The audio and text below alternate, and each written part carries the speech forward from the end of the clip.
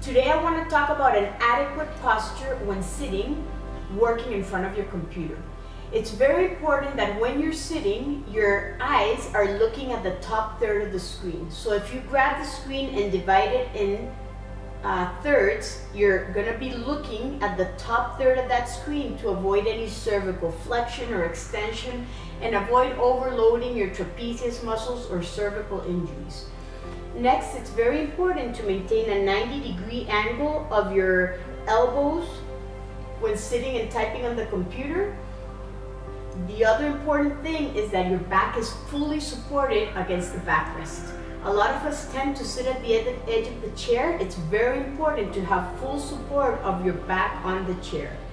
Most of us sit and maybe our feet are barely touching the floor or they're hanging down. It's very important to get a firm surface where your foot can be fully supported, and that will take weight off your back.